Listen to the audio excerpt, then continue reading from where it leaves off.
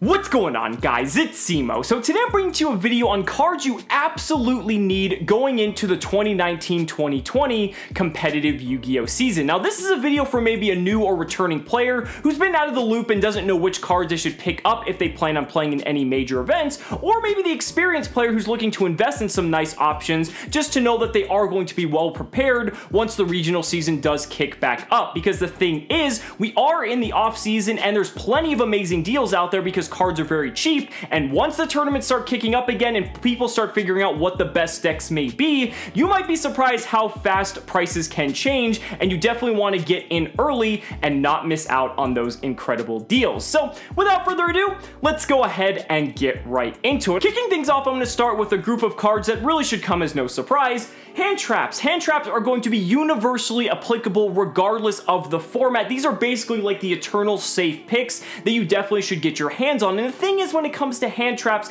they are cheaper now than they have ever been throughout the course of time. They're going to get even cheaper once Duel Devastator comes out and you're going to be able to acquire a majority of them all in a single product, but at that point you can just buy the singles for an even cheaper price. However, Duel Devastator doesn't come out until I believe October, and there's plenty of YCS's regionals and different events coming up, and the thing is, the hand traps are at a low enough price that you should definitely just pick them up anyway. I mean, if you want those alter arts, that's fine, but again, you can just get those later on. Ash Blossom is a common out of a structure deck and is so affordable now compared to look at last year when it was still like 30 to 40 bucks a copy, because I think it had what, like one reprint out of like Legendary Collection Kaiba maybe at most. So Ash Blossom has definitely come a long way. Another card you're definitely going to pick up is Ghost Ogre. Ghost Ogre, again, it kind of dips in and out of formats, but it's a card that is very powerful when it is applicable, and you definitely want to have your play set of those. Effect Veiler is another big one. Effect Veiler is seeing tons of play right now because it's not once per turn, just stopping effects of very incredible cards, and it can't be chain blocked, which is very important too. Veiler is just a very solid pick. Infinite Impermanence is nice. This is more of a pricier option. However, getting your hands on this would be very useful just because of the fact it can't be stopped by a card like Called by the Grave, which you should also have a play set of by now too, just because Called by the Grave is the ultimate hand trap destroyer. So if you're playing any sort of combo deck or you need to make sure you're not going to lose to hand traps, definitely make sure you get your set of Called by the Grave. Beyond that though, there are still a few more, I would say, niche hand traps you might want to pick up. For instance, something like Artifact Lancia. These are common, so these are probably pennies, although if you want to upgrade for the secret rares that came out of Battles of Legend, be my guest. This is probably one of the best hand traps of the side deck, going up against specific strategies like Orcus, Danger Thunder Dragon. Anything that takes advantage of banishing, Lancia is always going to be useful. But another good pick is Psy-Frame Gear Gamma. With the inclusion of a Link monster we're going to be discussing a little bit later on, Gamma is actually kind of revered as one of the strongest hand traps in the game. And that's not due to the Link monster, that's just a blanket fact, because Gamma not only negates the effect of a monster, but also destroys the monster as well. And yeah, you can't control any monsters, and you do have to play that pesky Psy-Frame driver in your main deck. However, Gamma can sometimes just end turns in ways that no other hand trap does. And again, it's one of those hand traps you should just have a playset of and have them in your binder, so that when you do find a situation where you find Gamma to be very powerful, you have it and you don't have to worry about picking them up when the price of them could potentially skyrocket. Next up, I want to recommend a couple of versatile engines that you can pick up that may not apply to one particular deck, but actually a wide variety of decks. And it's nice because they're going to be reprinted soon in the Megatins, so that way they're going to become even more affordable and much easier for you to pick up. So the first is the Sky Striker engine. Sky Striker Mobilize Engage is still at 3, and the thing is, some people are fearing this card might get hit on a future ban list, but we're not getting another ban list until October. Do you know how many tournaments are taking place between now and then? So you're definitely going to get your runtime out of these copies of Engage, and again, not to mention, it's getting reprinted in the Megatins, which means the price is going to be much more affordable than it is now, although Engage is still relatively cheap, especially again when you compare it to last year. Last year when Engage was cheap and people realized that Sky Striker was still the threat that it was, it shot up 50%, and people who missed out really missed out. So again, you can use this in so many different decks. You can use it in your Sky Striker deck, but just having Hornet Drones as essentially a one-card link too, thanks to a card like Kagari. You can use it in Orcus. Like, there's just so many different versatile ways that Engage can be used. I would definitely recommend picking up a playset plus your copy of Hornet Drones, and maybe one of each of the Sky Striker spell cards as well, like Afterburner, or Jamming Wave, maybe even some Widow Anchors, to again, just have that flexibility in playing a really cool engine that has a lot of toolbox power.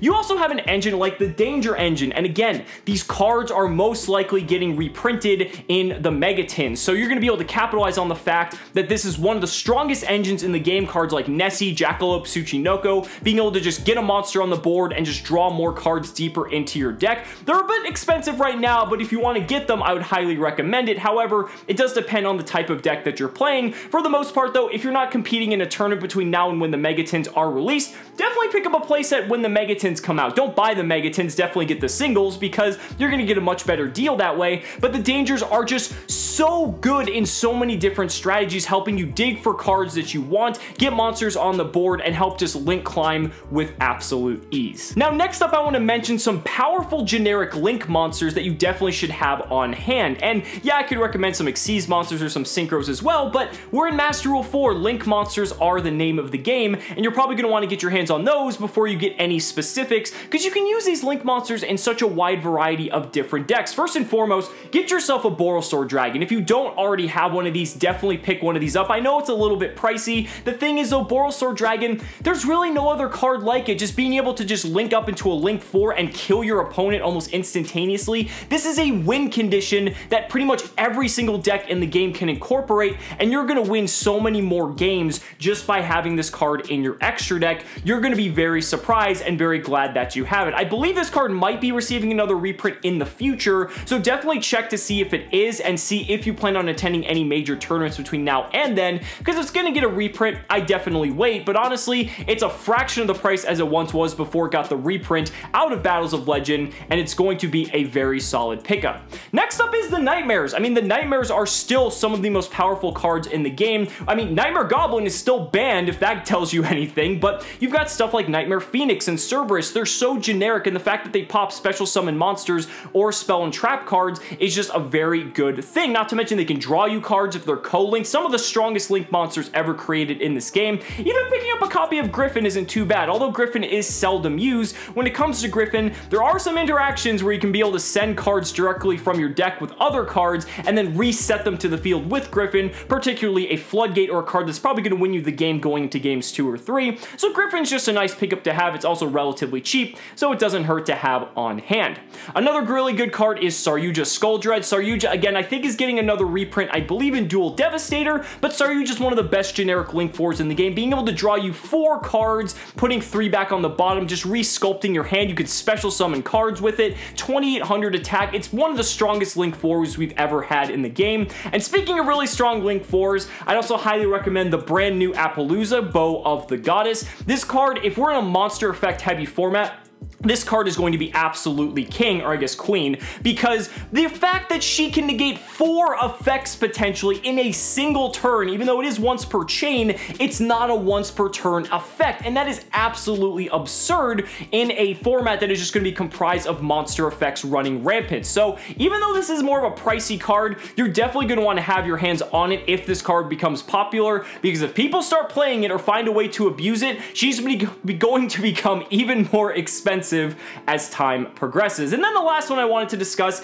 is Psyframe Lord Lambda. I alluded to this earlier when I talked about Psyframe Gear Gamma, and Lambda is just a very nice generic link too, although you can't make it with tokens. But regardless, the thing is the fact that you can use your Gamma even if you control monsters in your main monster zone gives you just another layer of negation that your opponent has to play through when you assemble your turn 1 opening boards, and the fact that it can just get you more copies of Gamma is insane. Definitely a nice solid pickup and something you're going to want to have. Another set of cards I want to quickly recommend are spell and trap removal in the form of spell and trap cards. What do I mean by this? Well, make sure you have your copies of Twin Twister, Cosmic Cyclone, Mystical Space Typhoon, regular Typhoon is even a good one, Heavy Storm Duster. All of these are going to be beneficial to you whether it's in the main or the side deck, and the reason for that is because Mystic Mine is still a card, and you're definitely going to want to have ways to out it depending on the type of deck that you're playing. Hell, even pick up a few copies of Mystic Mine while you're at at it, because this is a card that can completely shut down combo decks if they have no way to stop its activation, and that could just win you the game outright. But moving on, I want to discuss with you guys some side deck staples, because the side deck is just as important as the main or extra deck, because you play more games with your side deck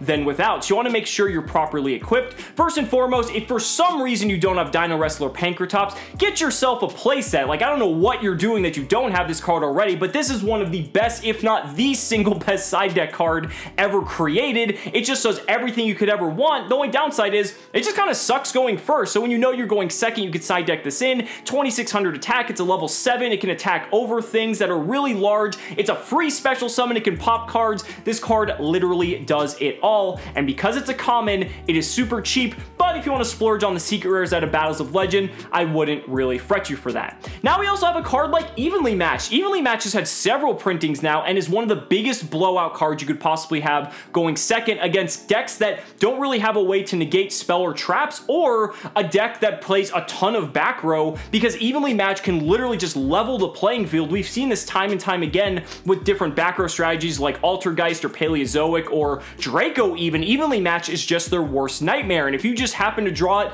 and they don't have a way to negate it, you might have just won yourself the game.